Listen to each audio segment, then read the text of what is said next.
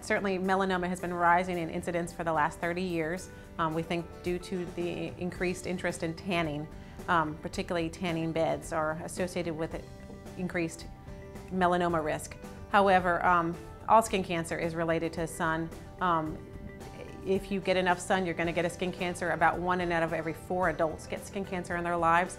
We see a ton of it. About 3.5 million Americans every year get it. So it's pretty much something I do on a daily basis. I think it's a concern that everybody has. There's really no patient who doesn't get some sun exposure. Unless you're indoors your whole life, you're gonna be at risk, and so it's kind of an important issue. The risk factors for skin cancer relate to sun, but of course there are others. The most important risk factors are going to be the color of your skin. So the fairer your skin is, so patients who are blonde or redheaded who have blue or green eyes have an increased incidence. Patients who have more than 50 moles are going to have an increased incidence. Patients who have a family history, particularly of melanoma, a blood relative who has melanoma, are going to have a greater risk. Patients who have done tanning, particularly, are going to have a greater risk, but also just general cumulative sun over a lifespan. So people who are outdoors, who have interest in outdoor activities like golfing, fishing, gardening, they're going to all have increased risks. There is some increased risk associated with smoking and with just general family history. The 3 major are basal cell carcinoma, which is the most common and the least deadly. Basal cell carcinomas do a lot of destruction. If you leave them, they can eat into tissue, they can eat into bone, muscle, they can destroy a nose or an ear, they can eat into your orbit, into your eye. They cause a lot of problems with that way, but they tend to be slower growing and they tend not to metastasize, to spread through the body. The second most common is called squamous cell carcinoma, and that also causes a lot of local damage, local destruction, and is usually slow growing. There are more aggressive types on that one. That one can metastasize if allowed to. They are both treatable and common. This is the kind of thing I see on a daily basis. The third major type of skin cancer is melanoma.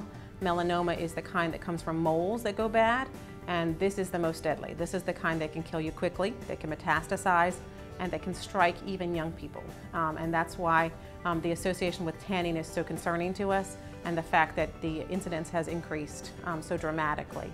It worries us a lot because this is not a good one.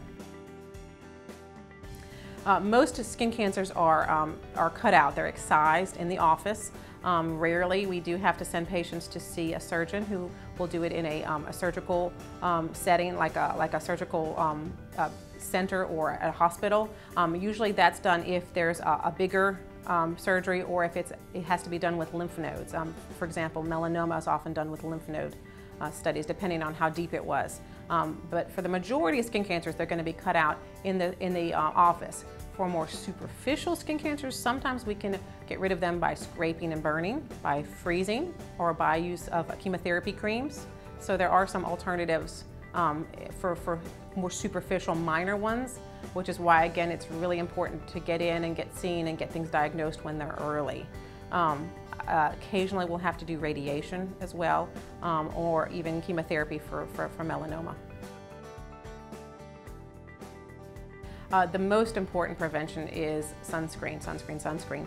Also, it's really important to think about what kind of sun behaviors you're experiencing and try to modify them. For example, put up shade around your pool, stay under the umbrella at the beach, wear sun protective clothing. Sunscreen is very, very important, but sun protective clothing are things that don't have to be reapplied, that don't sweat off, and they can be purchased pretty much everywhere nowadays.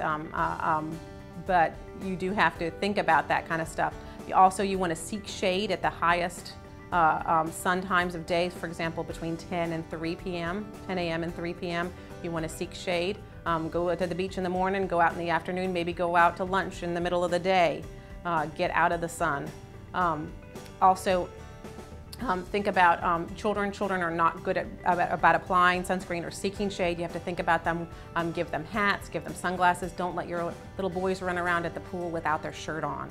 I like the swimsuits that come with the rash guard shirts because it's great protection for huge areas of skin that are otherwise pretty vulnerable, you know. So, you know, sunscreen, of course, is the most important ticket, but also just modifying your behavior.